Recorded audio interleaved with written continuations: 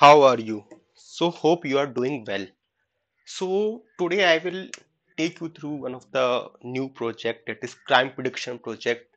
So this project is a very new and unique project, and it is one of the like machine learning project.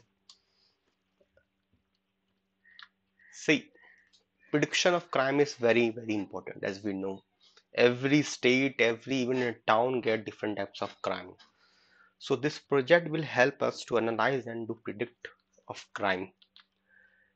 See, you can take this project from me. I will send you abstract, I will send you synopsis, research paper, and document and code for this project. Okay. See, in this, I will take you through that what algorithms we are using in this project. So we are using descent tree, KNN, linear SVC, Gaussian naive Bayes, polynomial SVC, random forest, and gradient boosting classification.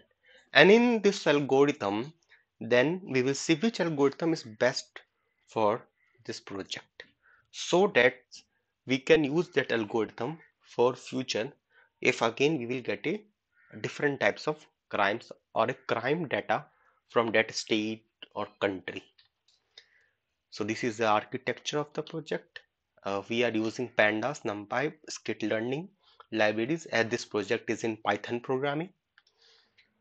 We can use different IDE. We can use even any IDE. You can use Google Colab, Jupyter Notebook, Anacondas, even Visual Studio Code, even a PyCharm, anything you can use it for this project.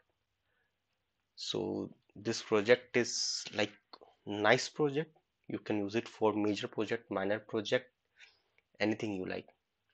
Thank you.